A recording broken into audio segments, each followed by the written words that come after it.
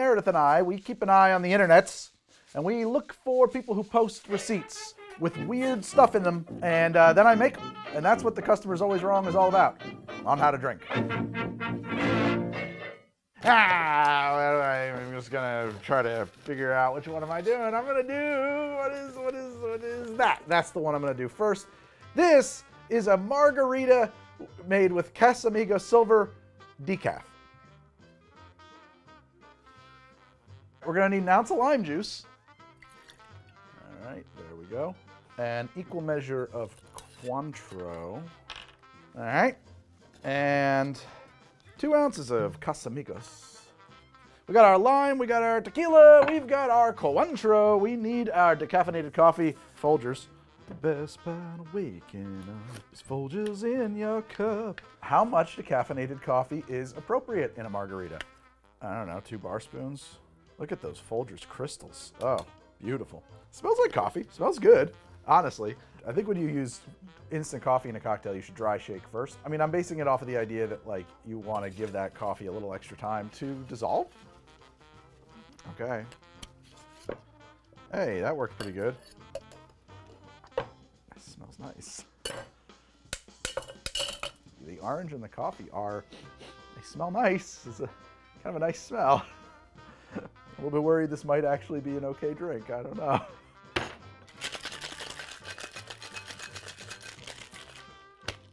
Put that guy on the rim of the glass. There you go. Strain our decaffeinated margarita right in there. I'm going to make a bet that this isn't so bad. Let's see. I was wrong. It's a lot worse than I was prepared for. It truly tastes like puking in your mouth. It's so bitterly acidic at its finish. It is bad. I have a job to do. It starts out orange, bitter, tart, and then that passes straight through anything that was pleasant really briefly. Right here, there's like a little bit of a moment where it comes up for air. It never really tastes like coffee. It kind of smells like coffee. And then it goes down into Bile Town. That is bad. This customer was wrong. The only possible thought that I have is, what if I added sugar to it? Like if I sweetened it up? Because one, Cointreau is really dry in terms of the triple sec. Like a dry Curacao or a Grand Marnier would be a lot sweeter. 2, a lot of people do add some simple to their margaritas. Like that's not an uncommon thing. So maybe this was ordered with the assumption that there'd be like a ½ ounce of simple syrup in there. Just stir it all up. And here we go with our decaffeinated margarita. The simple helps it a lot. It still never really tastes like coffee. Oh God, no. It still falls phlegming up, and my mouth is like responding to it in a very unhappy way. There's a special place in hell for whoever invented this one. Well, back to the skull. Let's pull another one of these fucking things. Oh, cool. An espresso martini with bay leaves. I'm pretty sure that they meant Baileys. Maybe I'll try it both ways. Oh, God. Both of them get 2 ounces of vodka. There you go. ½ an ounce or so of Kahlua. Or maybe 3/4 of an ounce. Okay, we need 1 ounce of cold brew concentrate for both of these. 1/4 ounce of simple syrup, just a scotch. And you'd think that would be enough. But, wait, there's more. Into this guy over here, I'm gonna add some bay leaves. I'm just gonna crumble them up and put them in there. And hopefully like the shaking will do something, and then we'll do a fine strain on the out of that. And then over here, I'm just gonna do like a ½ an ounce of Baileys on the other guy, which I think is gonna kind of turn this into a mudslide, really. So that'll be nice. And it's time to shake. Boom, boom.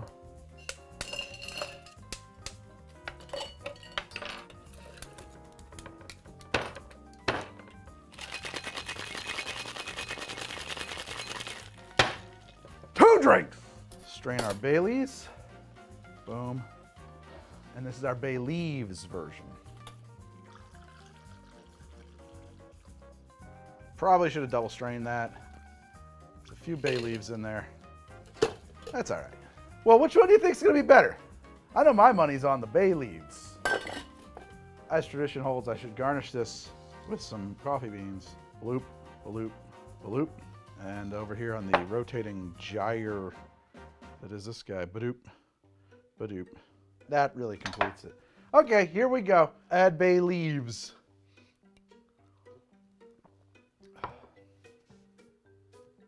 I don't know if they're making much of a difference, because this is just kind of nice. It just tastes like a pretty good espresso martini, actually. I can't complain about that. Maybe there's a slightly herbal component to it, but yeah, it's fine. I think you would have to do an extraction, which no bartender is going to do in the 5 minutes that you give them. Yeah, I mean, the customer's weird, but like, how wrong are they? I don't know. This is the bay leaves. I think this is what they were actually going for. I'm not going to lie. I prefer the bay leaves. Nothing could have prepared me for this result. What is that taste? I don't know. I don't like saying things taste like chemicals because everything tastes like chemicals. Everything in your world is made of chemicals. But it tastes weirdly fake or something. I don't even know. What is Bailey's supposed to taste like? Oh no. I mean, it's kind of got a chocolate component in there, but like, I'm not gonna lie, compared to the clean bay leaves espresso martini, it just has a much cleaner coffee flavor, much brighter, much better balanced. I guess if life makes you choose between bay leaves and Baileys, go with bay leaves. I don't know what else to say. It's not, people are gonna be like, oh Greg, you just don't like things that taste good. This is sweeter, because this is a plenty sweet drink. They're both very sweet. It's that this has like a fake chocolate flavor jammed into it. I mean, it's kind of growing on me, but like that first sip comparing them, I was like, this is immediately an inferior drink. Yeah, and it actually has like a really unpleasant kind of like turn towards its end. It gets real burny. This is a much smoother drink to borrow our common parlance. Yeah, I don't know. Surprises. The customer was right, I guess, but weird. I love coffee. It's an important part of my life and daily ritual. And that's why I'm so happy that Trade is the sponsor of this episode, because Trade is super cool. They help me discover new coffees all the time because they've got over 55 awesome roasters making all kinds of coffee, and they ship it straight to my front door, roasted to order. And as much as I love coffee, I do find that picking new beans to try can be overwhelming. There's so many species and places of origin and roasts and blends and farms and all of that. Well, Trade maps your specific preferences to hundreds of different flavor profiles and uses that to pair you with coffees that are perfect to your taste. It's part art, it's part science. I think there's a dash of machine learning and a lot of industry expertise, all tossed together so that I get all these fun little surprises in the mail.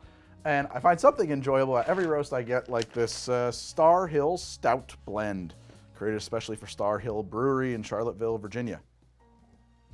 Oh, that's very interesting. That's kind of smoky. I was not expecting that. That was the most pretentious coffee tasting you'll ever see. Maybe not ever, but that you'll ever see me do. Oh. There's a Stephen Toast moment right there. So here's the thing. If you love coffee and want more of it, you should go to drinktrade.com/howtodrink or hit the link in the pinned comment or up here in the corner to sign up and get $15 off of select plans and get your first bag of coffee free. And now back to the show. Coffee. It tastes like, what is that, barbecue or something? That's wild. Yeah. It's Pisco Sour. No, Pisco. It's what it says. It says Pisco Sour, no Pisco.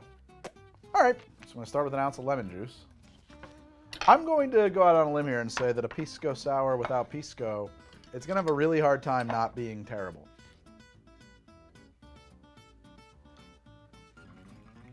So we've got our sweet and our sour. I think we need some water. I'm going to shorten my pour. So normally I would do 2 ounces of alcohol. I'm going to do 1.5 ounces of water, just because we need to have some volume in there. Like, I don't see how you can get around that. But I also feel like there's no flavor in the water, so I don't really want, I don't know. It's only 1/2 ounce of difference, but in my brain, I'm like, yeah, that's a good instinct. 1 egg white. Let's hope I can do this. Ooh. Perfect. I'm going to dry shake that.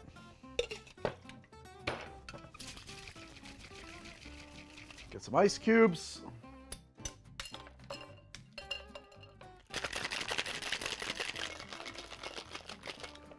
Okay, there we go. Strain whatever in the hell this is into our glass. There it is, the Pisco Sour, no Pisco. Hold the Pisco. This is gonna probably just be boring. It's just too sweet. I don't know what to say about it. It's boring. It tastes like lemonade, frothy Sprite, if you're being generous. Now, I will say, I didn't because it was asking for a non-alcoholic drink, and technically there's a little alcohol in our Angostura. But I don't do this kind of a drink without a little doodah of Ango on the top here, and maybe even a little swishy swirl. But I bet it'll be a lot better. Yep, now it's a lemonade with a little bit of character. But it's not good. It's very hard to make good non-alcoholic cocktails that are like one-to-one replacements for alcoholic cocktails. You can easily make great drinks that don't have alcohol in them, but to make a non-alcoholic Pisco Sour that tastes anything even remotely like a Pisco Sour, that's a real uphill battle. That's not gonna be easy. And frankly, this one is a failure. It failed. Back to the skull for another. Customer's always wrong. Woodford Reserve and milk. Old Fashioned. You fellas like a little bit of this milk punch? All right. Old Fashioned is kind of a funny drink because you usually start with the ice. And there it goes. 2 ounces of Woodford Reserve. Apparently that's very specific. It's very important for this drink, the Woodford Reserve Milk Old Fashioned. There she goes. A couple bar spoons of simple syrup. A couple dashes of Angostura. Give that a big stir. I guess I'm going to try to do a float of milk on this Old Fashioned. Oh no, it's just going to cascade in. Sure, there you go. The milk Old Fashioned. Let's get a garnish in there. A little of that. And there you go. One delicious Woodford Reserve Milk Old Fashioned. Whoa!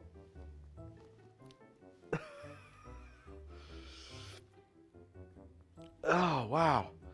That milk really brings out the bubblegum notes. That was extremely bubblegummy. And bananas? Wow. I did not expect that. I really, honestly, my last thought before taking that sip was, this isn't going to affect this very much because it's just kind of thinning it out. It's not a huge flavor component milk, you know. It's not going to do much. No. It made a big difference. It added somehow bananas and bubblegum. And I don't like it. At all. And like cereal notes. It really brings out the cereal notes from the bourbon. It's got a lot of breakfast cereal action. I guess with the milk that makes a lot of sense. Bourbon is corn. Corn puffs. Corn pops. Plus milk. Maybe that's just breakfast. Little orange action. Orange juice, right? What if we put coffee in it? Maybe we're on to something here. Maybe this is how you make the breakfast of champions, you know? It's a bourbon Old Fashioned with milk and an orange twist and some coffee. Oh, that curdled it. And maybe that'll be we'll call it the breakfast of champions, right? That's the breakfast of something. It doesn't help it. Also doesn't hurt it. It was bad before, it's still bad now. So what's the difference? It's not fun. Yeah, it's a terrible drink. Thank you, customer. You were wrong. No redemption. All bad. Terrible. Terrible! Back to the skull. Once more into the breach, my friends.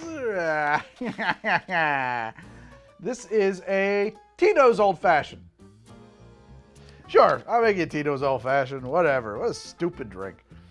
Badoosh. Tito. Boop, boop, boop, boop. That's right. We're free pouring now. That's a lot of simple. This is why I don't free pour. Look at that. Crystal clear Tito's and sugar. A couple dashes of Angostura. We're going to stir it up. And pull this twisty. Zip. There we go. One Tito's Old Fashioned. I want to preface this explaining why it's stupid. The purpose of an Old Fashioned is to elevate the defining characteristics of the spirit in your glass. We're elevating nothing. The defining characteristics of vodka are that it doesn't have any. Cheers.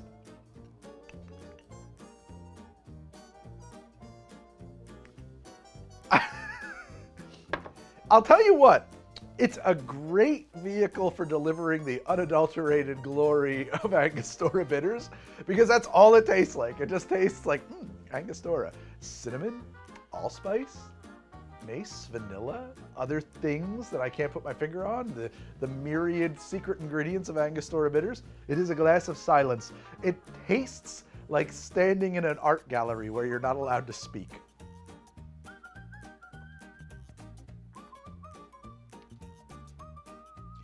Has a little bit of an orange note from the orange twist. I'm trying to understand what is the motivation behind ordering this.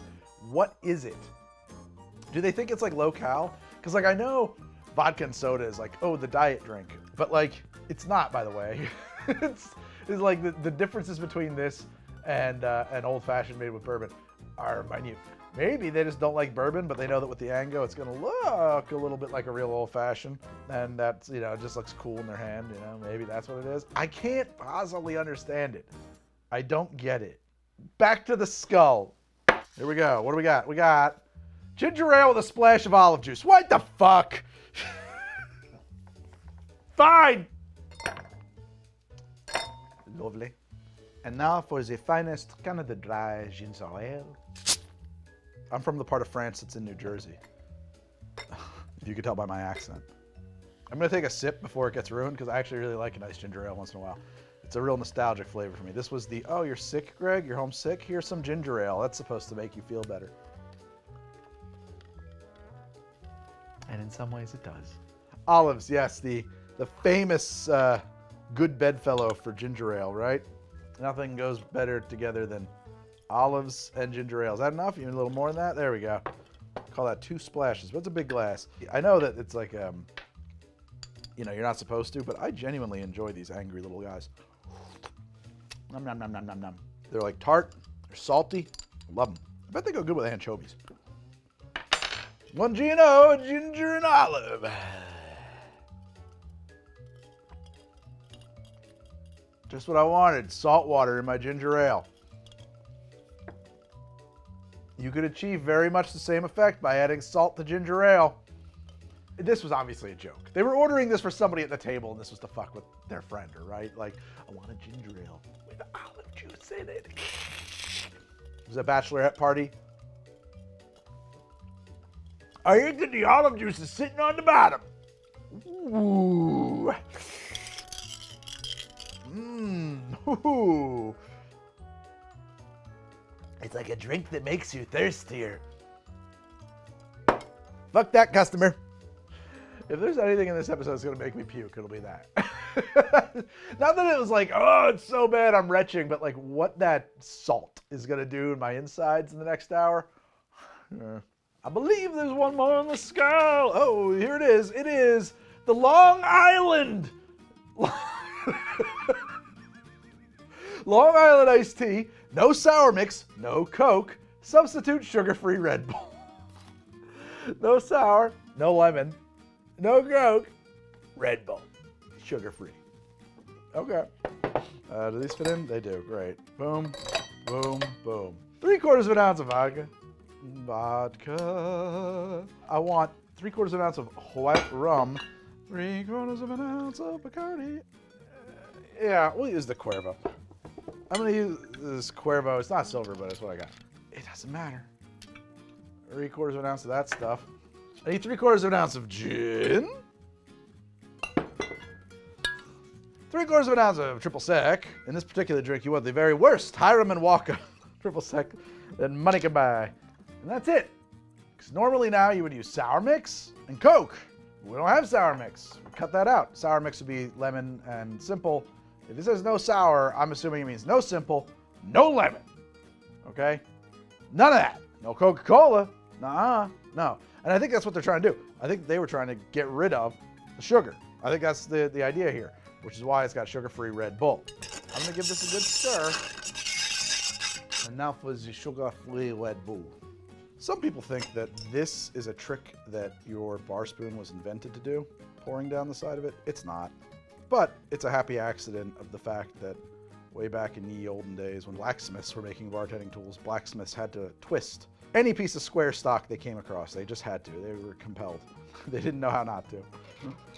The smell of Red Bull. It brings up so many memories. It brings up the memories of driving across the country with my friends in 3 days. It brings up memories of drinking vodka Red Bulls at Shampoo and Nocturne in Philadelphia. It brings up mostly those two things. It doesn't bring up a whole lot of other things. Red Bull gives you vodka life. Oh my God. That's unholy. Ah, it tastes like Robitussin or Dimetap. I don't know which. I think it's Dimetap. It has that, like, it's a little angry in the throat. Not, because cough syrup's not super duper sweet.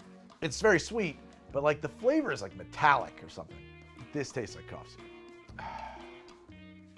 Some bad shit right here. Nope. You get like bubble gum. Like it smells like bubblegum. You have sensation of bubblegum when you get close to it. Oh, God. Ugh, it's such an angry flavor. It's so angry. But like Frosted Tips angry.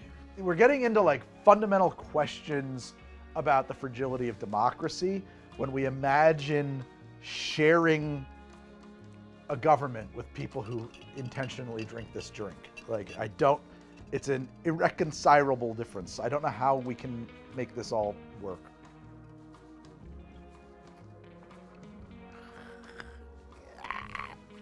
It's like